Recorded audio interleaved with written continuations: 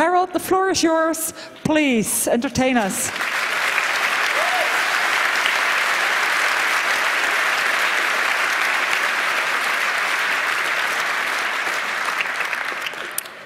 Well, hello everyone. I'd like to point out that there are two exciting talks going in parallel to this talk, so this is your chance to leave the hall and listen to the other talks. If you think this is a talk that will show you all kinds of strange things that have happened to phones, then this is not the talk, or this is not what you're going to hear. This talk is about how you can actually do fuzzing on mobile phones. It is not what are the results of the fuzzing. This is the how to do, not the result kind of talk. So if you know, the actual procedure and how to do that is too boring, you can just leave once again. I just don't want anyone to be disappointed. So, well, 2 or 3 lines about myself. I'm, well, random hacker. I've been using and playing with Linux for quite some time now, doing bootloader kernel driver development, had sort of an IT security interest for quite some time. I do some electrical engineering. And I'm always interested in communication protocols. Doesn't matter whether it's RFID or DECT or GSM or TCP/IP or whatnot. Anything that's below the application level is interesting. Okay, so one thing that has always startled me for quite some time is that, well, there's such a discrepancy about, between the security research that is being done in the TCP/IP world and the security research that has been doing or is being done in the mobile networks protocol world. Right. I mean, both the GSM and 3G, as well as the TCP/IP protocol specification, are publicly available. They're publicly available. There's no secrecy about that.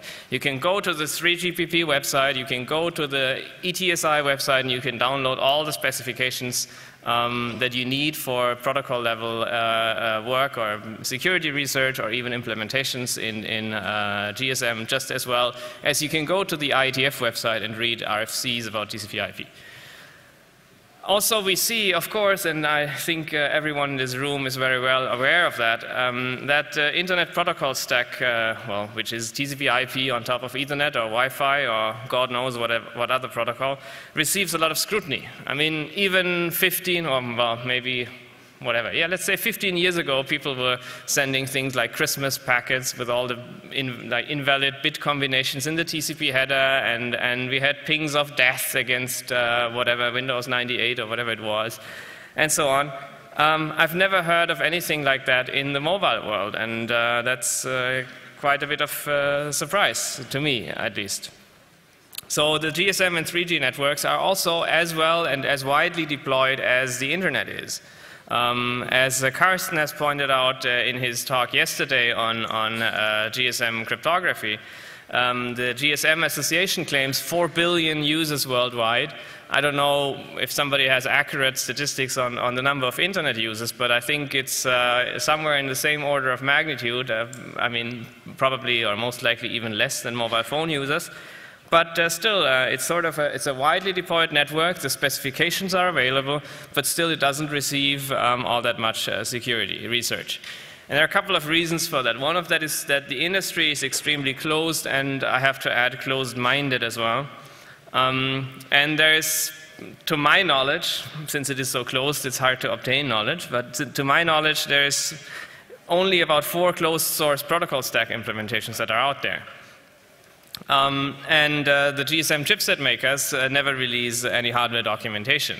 It's not like an Ethernet card where you can download the datasheet for your Mac controller and you can go ahead and write your own Ethernet driver and TCP/IP stack on top of that.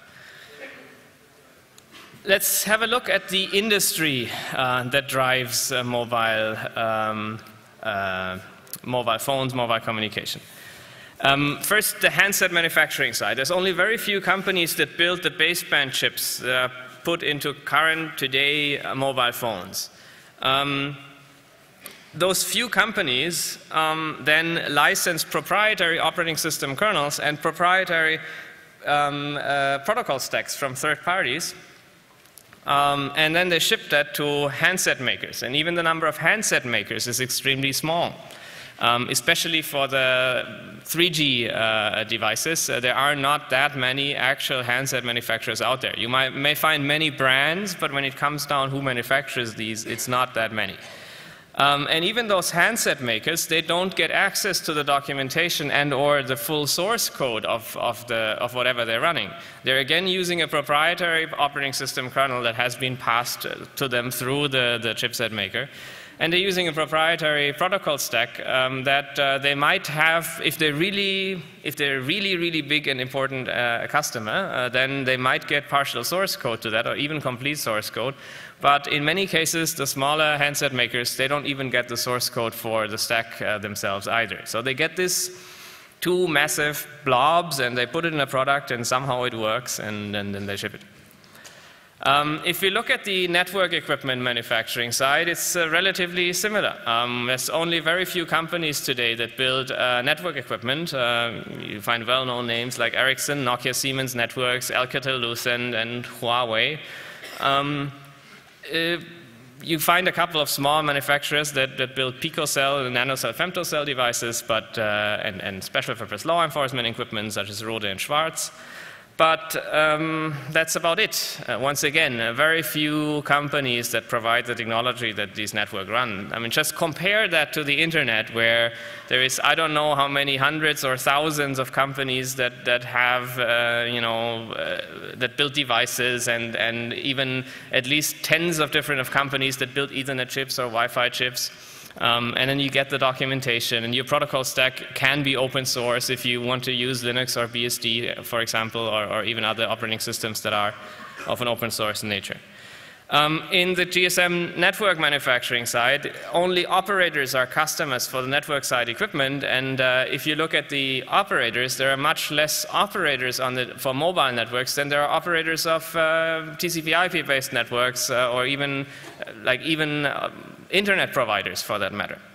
So there's a small group of operators that buys equipment from a small group of manufacturers who in turn licenses proprietary stuff from a small group of companies.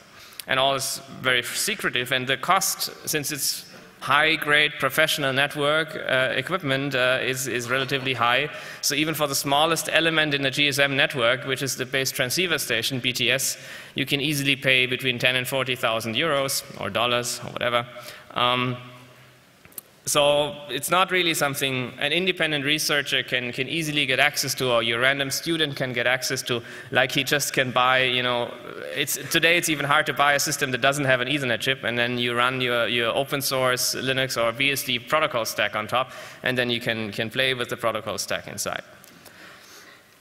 If you look at the network operator side, then I don't want to offend anyone, but operators are mainly banks today. They're not a technology company, they're banks. They even outsource billing. Many people don't know that. So even the billing is outsourced. And I'm not even talking about network planning or network deployment or network servicing, which is all outsourced, of course, too. So the operator just knows the closed source and whatever otherwise closed equipment as it is shipped by the manufacturer. And they very, very rarely have people who understand the intrinsics and the deep details of the actual protocol. So that is sort of a knowledge problem. So when we look at the security implications of all this on the GSM system, then there are almost no people who have detailed technical knowledge outside the protocol stack or GSM network equipment vendors. I mean, compare that to TCP/IP networking, where every student on this planet, I believe, at least in every halfway decent course at university, I mean, talking about computer science students or communications students, they learn about TCP/IP and they can play with it, and they probably start up Wireshark and look at packets and see what's going on. That's very different in the GSM world. So there is very little independent protocol level security research. If there is research at all, then typically it